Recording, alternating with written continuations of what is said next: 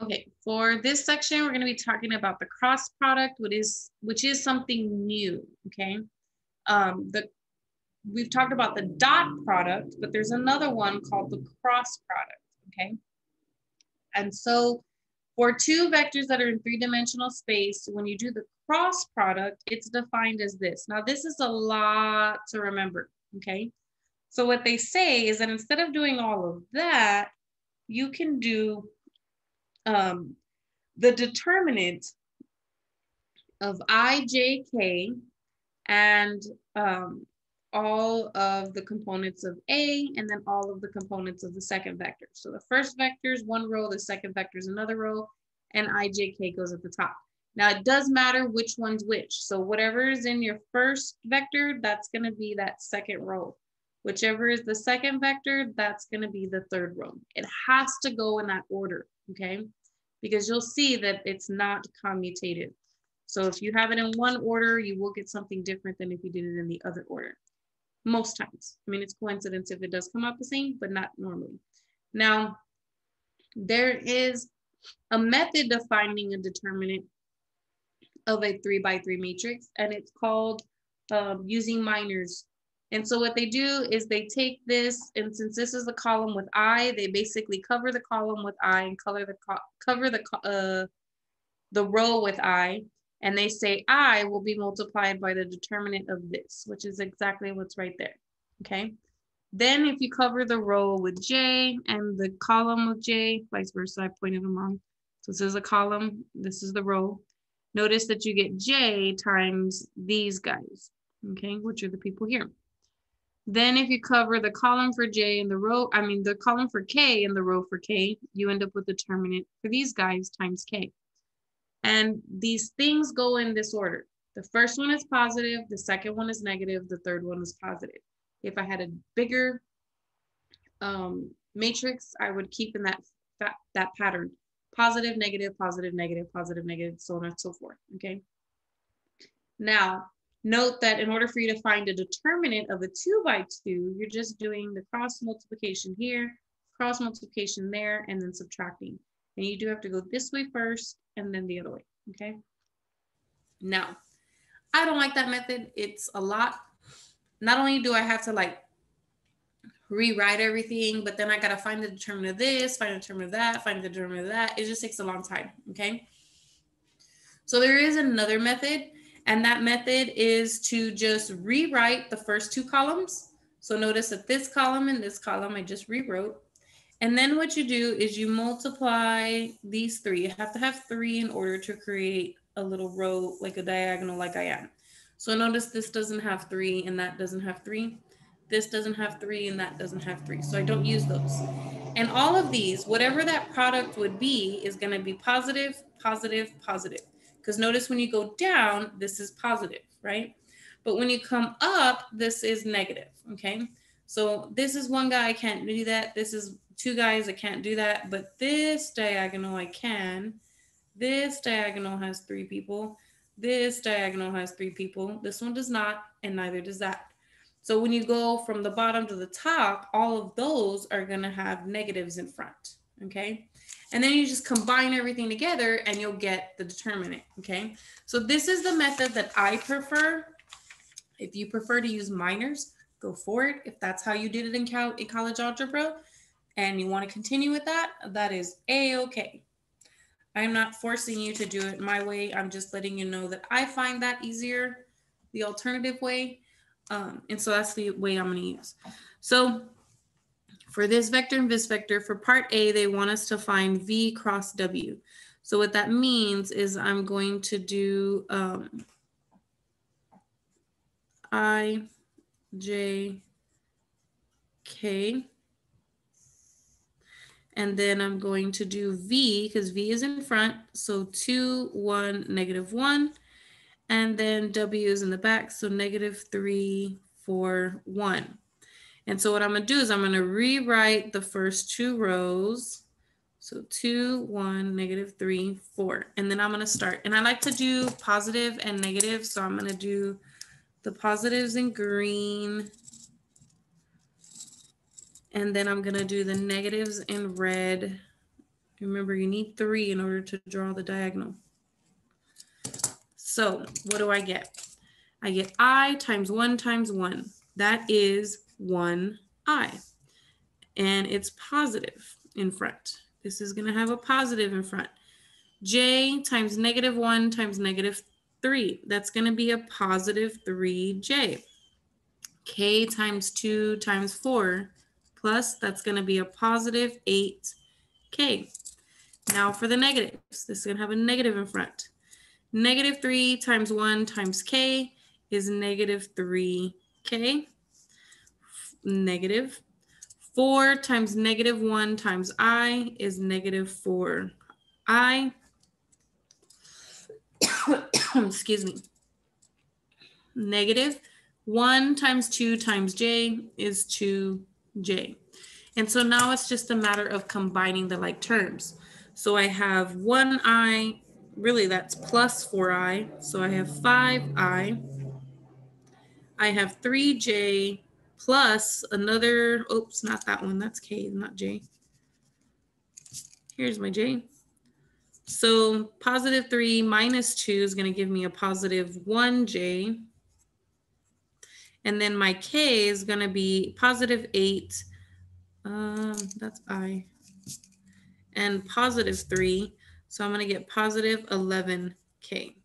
And you can put it in the IJK form. Since they gave it to me in component form, you could also write it in component form.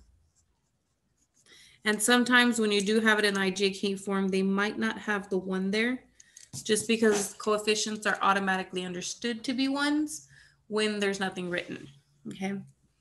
So then now B wants me to do the reverse, most likely to just prove that they're not always going to be the same.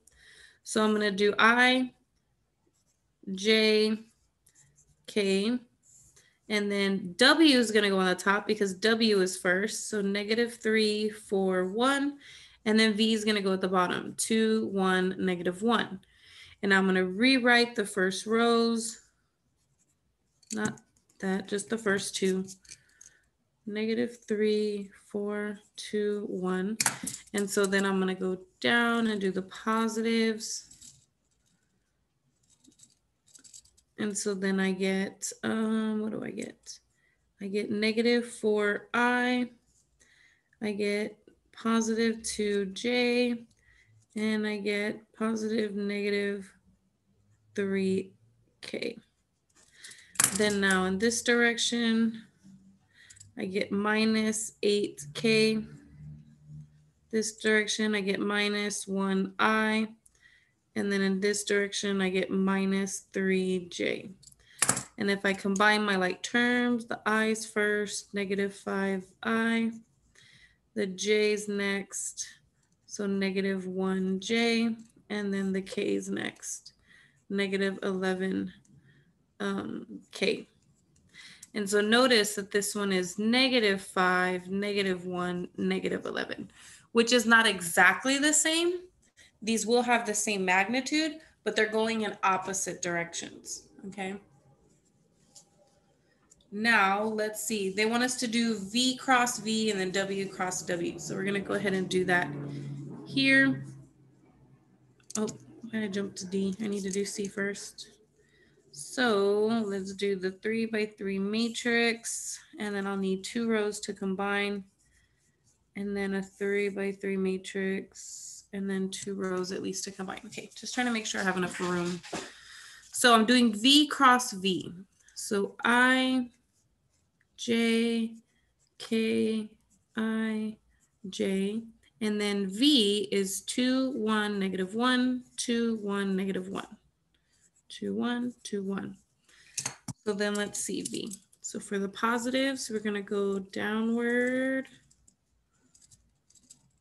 And so then I get -1I, and then plus -2J plus 2K. And then I'll go this way to go upward. So I get -2K, and then I get minus a -1I, and then I get minus a -2J. And so if I combine those, negative I and plus 1i means I have 0 i's. And then 2j, negative 2j plus 2j means I have 0 j's. And then 2k minus 2k means I'm going to have 0 k's. So this is 0, 0, 0, or just the 0 vector. Okay. Now let's see what happens if we do w with w. So I, j, k, and then repeat I and j. Now w was negative 3, 4, 1.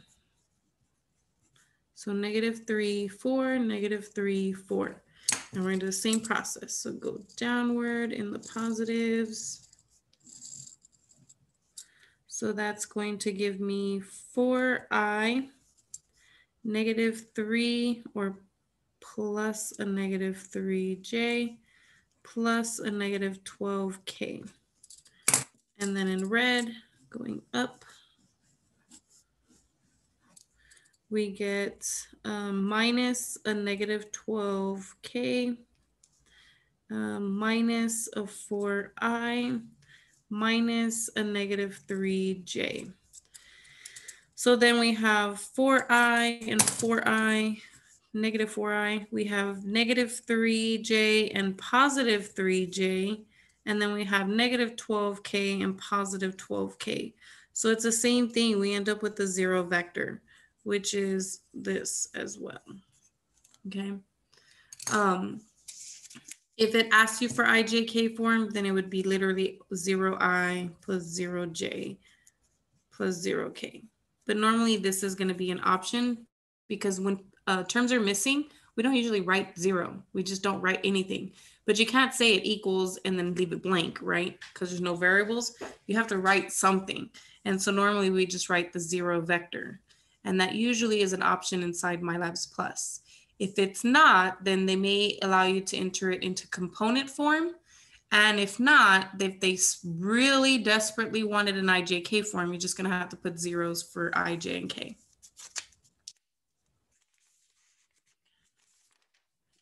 Now we have some properties, okay?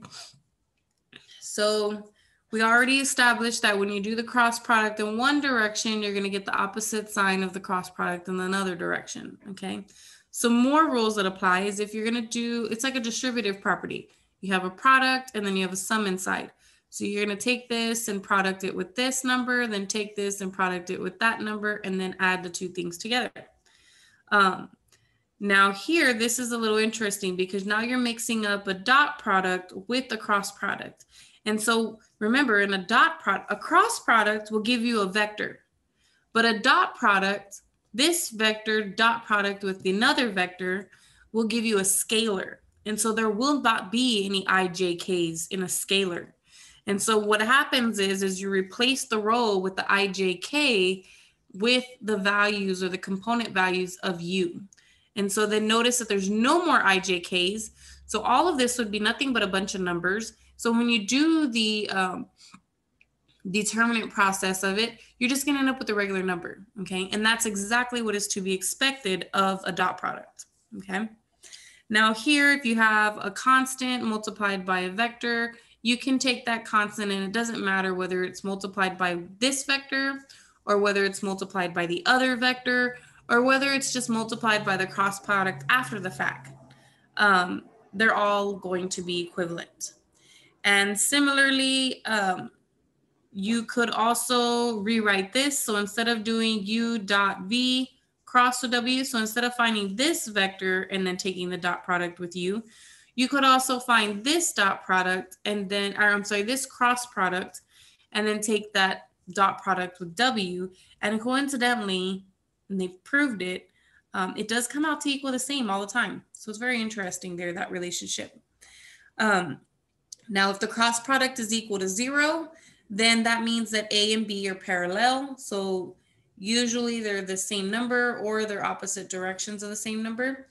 And then if the cross product is not equal to 0, then A and B is orthogonal to both A and B. So the new vector, A cross B, is going to be perpendicular to A, and it's going to be perpendicular to B. And that's a good and interesting property to have when you get into vector calculus, okay? So you will definitely be using cross products when you get to vector calculus, because it's always nice to have angles that are either parallel or orthogonal.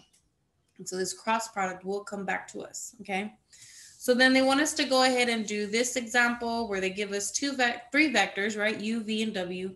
And they want us to do the U dot V cross W. And then they want us to do 3U cross V, okay? And so we'll do both of them. I think I have enough room to do both here. So remember, for this dot product, that rule says that I'm going to basically have the components of U, then the components of V, and then the components of W. So for the first one, I'll just call it A, and then call this one B. So for A, I'm going to get 3, -1, 2, -4, 4, 4, 1, 4, and 1. And so then I'm going to rewrite the first two rows. And then I'm going to use my colors. So going downward, we get positive 12, positive, -4, positive, negative, what is that? 16 times 2 is 32. And then here in the other diagonal, I get negative 8, negative 16 times 3, I think is 48. Yes. And then negative positive 4. And so what do we get here? We have 12 minus 4 minus 32 minus 8 minus 48 minus 4. So I get the value -84, which is a scalar, right? When you take a dot product with another vector, you're going to get a scalar. Okay, now for part B, I'm going to do, it's a cross product only. So I'm going to do the I, the J, and the K. And then I'm going to use 3U. So here's U. I'm going to multiply everybody by 3. So 9, -3, and 6. And then I'm going to put V. So -V, 4, and 4. Now repeat my two rows, or I'm sorry, my two columns. And then I start doing the green and red. It helps me with the green and red just because I'm visual and it helps me decipher. So I don't just have a bunch of circles everywhere. So that means I'm going to have positive of -12I, positive -24J, positive 36K. Now the negatives. So I have negative positive 12K. I have negative 24I. And I have negative 36J. And so if I combine my like terms there, the i's together will give me -36I. The j's together will give me -60. And then the k's together will give me +24. And so if they want the IJK form, there it is. If they want the component form, because they did give me the problem in component form, you would just write -36, -60, and +24. Okay, so another example says find a vector orthogonal to both U and V. We just read that U cross V is orthogonal to both U and V. So literally when they ask you this question, they're not asking you to do anything special other than just U cross V. So I'm gonna do exactly what I've been doing before. U must be the first one and then V the second. And so then I get, oh, I need to rewrite my first two columns.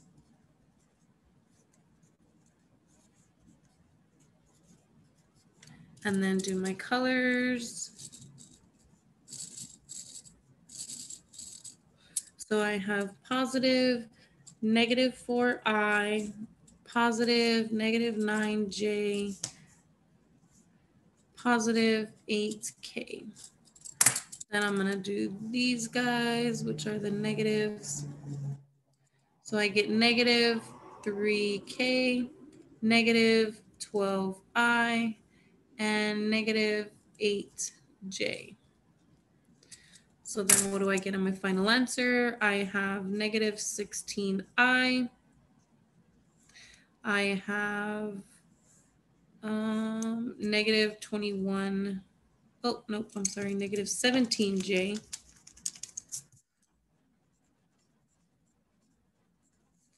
And positive 5k. Or since those were in component form, negative 16, negative 17, and 5 in component form. Now, here's something interesting, okay?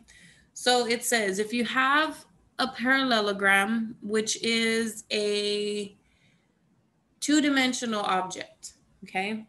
And so to hit both of the ideas here, I drew a three-dimensional figure and then I tried to shade in the parallelogram. So the parallelogram is the whole thing, okay? And if I want to find the area of the parallelogram, it's only the area that's created by the three vectors which create the front of the object. So you'll have three vectors. You'll have one vector going in this direction, one vector going in another direction, and then another one that kind of gives you the depth of the object, right? And so really you're only going to use the two that represent like the length and the width, not the one that represents the depth, okay? So in order for you to find the area of that, you just need to find the cross product of this, the magnitude of that cross product for these two vectors A and B. Now, if you do have the whole parallelogram and you want to find the volume of it, then you definitely are going to have to use the depth, right? And so we find out that this is the absolute value because the volume does need to be a positive number. It's the absolute value of A dot product with B cross C, okay? And we already know that there's another way you can write it. You can write it with A cross B and then dot with C because of that formula that we had here. So when you do it in this order, you could also put the first two as the cross product and then dot the C. And that might be helpful because if you were already finding A cross B, from this part, then you would have already known what A cross B is and you don't have to go doing extra work finding another cross product, which obviously you can see takes a little while, okay? So it may be easier to do that second version of the formula than the first version, especially if you've already found the area of the parallelogram. So now this problem here is a good example. It says find the area of the find the area of the parallelogram with corner P1 and adjacent sides P1 to P2 and P1 to P3. And so I tried to graph it in my three-dimensional space as much as I possibly could, but it's of course going to look a little crazy. So P1 is at the origin, 0, 0, 0.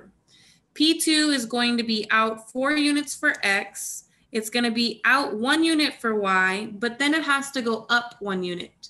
So I know this looks like it's matching like, 3.5 and 1, but it's not. It's actually at 4 and 1, which is here. And then you have to imagine that it's lifted up off my paper, like it's lifted up off my paper, that 1 unit, okay? So you've got this here, and then the point is like lifted off. Now notice where my fingers are. When I lift it up like that, my fingers are more, as far as a two-dimensional space, look like it's above where my pencil is, which is why this is where it was on the ground. When I lifted it up, it looks like it's up there, okay? So it's my best attempt at drawing a three-dimensional dot on a two-dimensional paper, right? But now for the other point, it's going to be -1 for X, so back here, and -1 for y, and right there on the plane, and it does not have a z coordinate, so it is lying on that flat surface. Think of the x and the y as a piece of paper that's flat, and the z is like a pole that's coming out from the paper, which will tell you how high up or how low down to go. Okay, so if I draw the rays from P1 to P2, and I draw the ray from P1 to P3, what happens is you create a parallelogram, or you create a parallelogram with these images. So you have this side here, these are the same directions, and then this here, which is the same direction as that. And so you have this like rectangular, it's called a parallelogram, because I don't know what the angle is here, the angle is there, the angle is there. It's not necessarily a right angle because this thing is like lifted up, right? So it's not flat, it's lifted up. And because it's lifted up, it's not going to have a right angle in there, okay?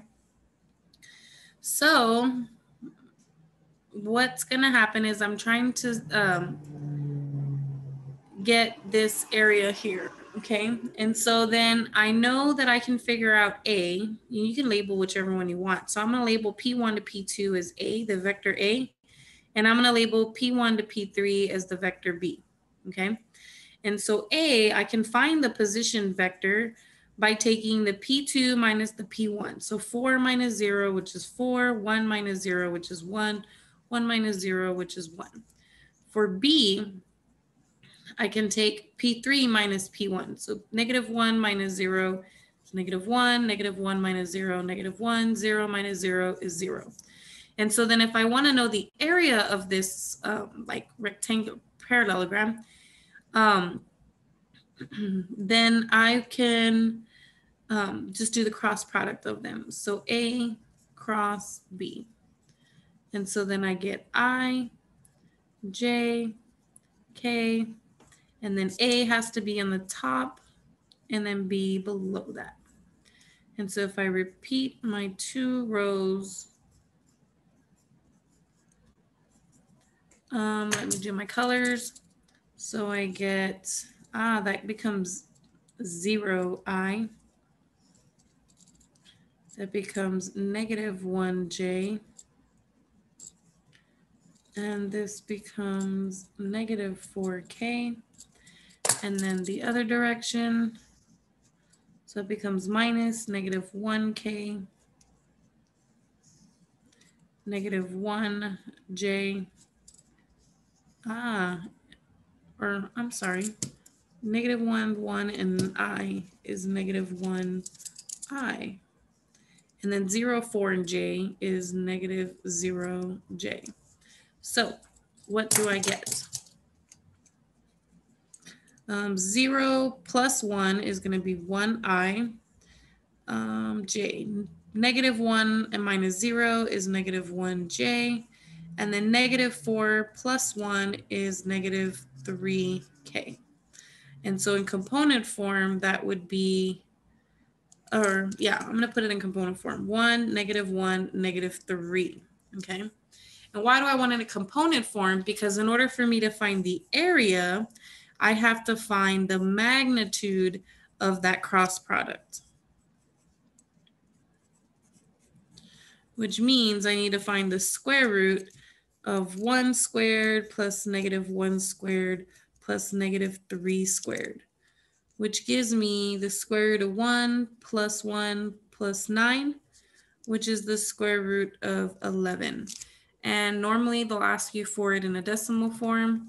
So it's about 3.32 square units, right? So units squared, because area is always square units. Volume is always cubic units, okay?